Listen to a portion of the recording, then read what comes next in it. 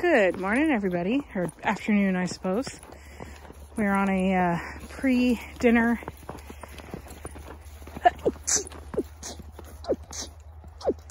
excuse me. We are on a pre-dinner chaos walk to get these guys tired out. We've got 5. We've got Ronan Kronk, Fashion Friday, and Justin. And we're just on our way back to the car now.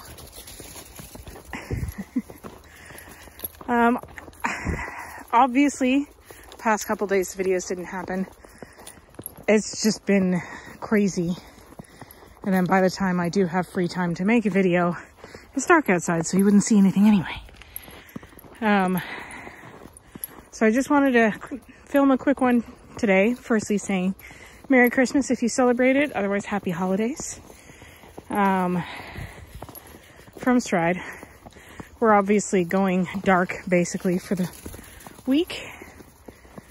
Other than boarding, I will try to still post some photos and things, but it'll be sporadic if at all. So I'm trying to take some time off, even though it's not really time off because I have boarders, but still. And I did want to answer some of the questions that I got for the Q&A video. That didn't happen. I know, Flash, you're a good boy.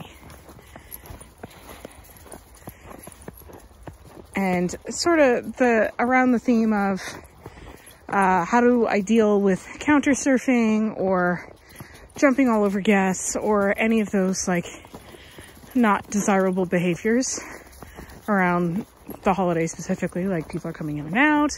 You don't want your dog bolting out the door. You don't want your dog into your turkey. You don't want them, like, you want them to have manners, right?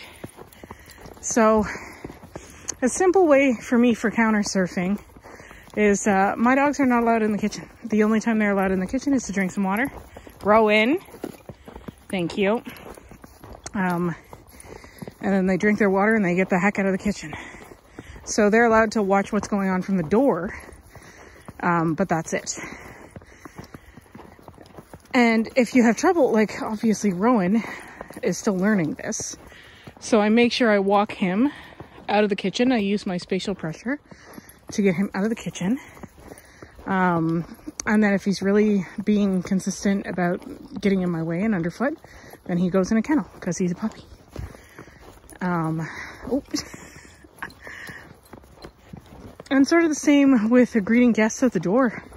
Like Rowan's going to be in his kennel when people come over. And then before I let him say hi, I'm going to take him outside to have him pee so that he doesn't excited pee on people. It's awkward. Nobody wants that. And then in all likelihood, I'll have him on a leash when he's saying hi to people. And I also coach the people. So they know if he jumps up to step into him, they know to not pay him any mind until he's as calm as a bull terrier probably can be. Like when you can see he's visibly trying, you know? So that's a huge help when it comes to meeting new people, is coaching the people to do the right thing. And then to either have your dog on a leash or in a kennel. Like if they don't deal well with people in the home, have them in their kennel. Give them a bone. Let them just chill and relax. And when they're calm, open the door, offer them the opportunity to come say hi. And if they don't want to, that's okay. Just leave them in the kennel. Let them be chill. The other thing I'd recommend too, tire them out, like what we're doing now. Take them on a longer walk than normal, give them a lot of sniffy time, give them a lot of attention right before you're not going to be able to give them a lot of attention. Like these guys, when we get back, we'll all go in their kennels. They'll have some chew time. So they get like a tartar buster or whatever takes them 20, 30 minutes to get through. And then they'll probably sleep while I'm cooking, which is what I want. And through dinner, and then after dinner, we'll take them out, have a good romp in the backyard, stuff like that. So it's all about energy management and just setting them up for success and preventing, if you can,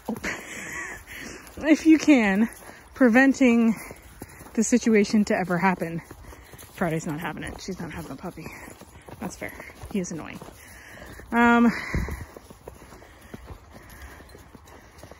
Yeah. so that's basically, those are those problem situations. And especially like if they're barking out the front window, like every time someone passes the house and people are pulling in your driveway and things like that, kennel them away from the window, close drapes so they don't see that stimulation. And then obviously, like after the holidays, after the stressors, take the time to invest in the training to make the behavior stop. But for like a temporary band-aid thing, make use of your kennel, make use of your leashes inside, do what you need to do. Use your place training, use your kennel, and that'll sort of help you get through the holidays. I also had a question about, like, did I feed my dogs parts of the meal? Like, did I give them a special Christmas meal or anything like that? And yeah, everyone here is going to get that. They'll get a bit of turkey, raw turkey. And then we have some dehydrated, like, green beans and carrots and stuff. Oh my goodness, child. Oh, she's playing with him now. All right. That's true. Rowan, maybe leave the lady out.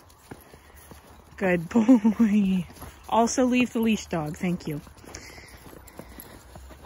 Oh, and for those of you wondering why Justin is on leash, it's because he's a beagle. And beagles are driven by their nose. So that's kind of a good example of preventing a bad situation. Like, we'll have him just on a leash or even on a long line that we still have in our hands.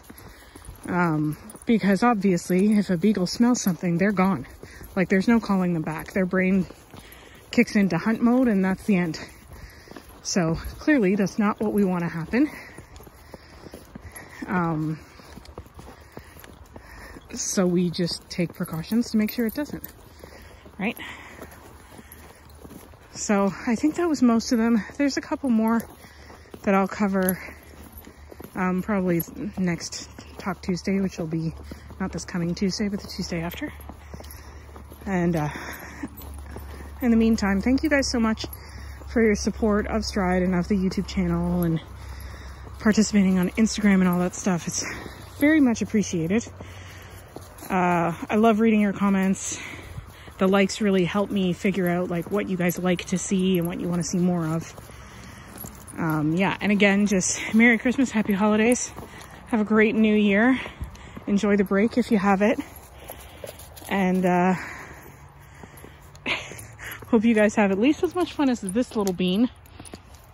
And we'll talk to you soon. Cheers.